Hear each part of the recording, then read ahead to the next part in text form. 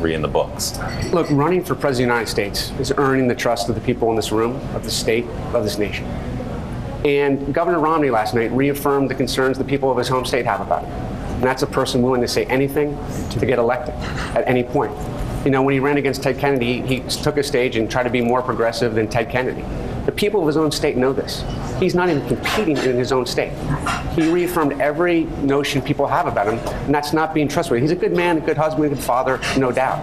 But he had no conviction, no sense of purpose, no clarity on a fundamental issue of our day. We've been at war for 10 years.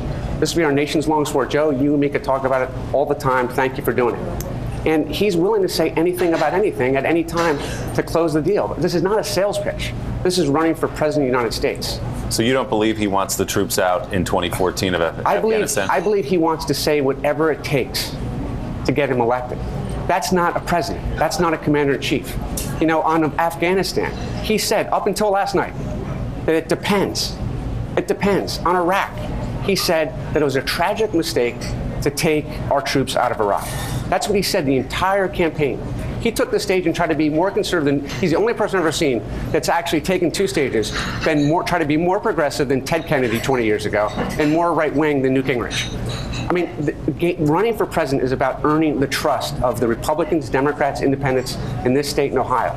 People want a person with conviction, say what they mean what they say. He says whatever is expedient at the moment.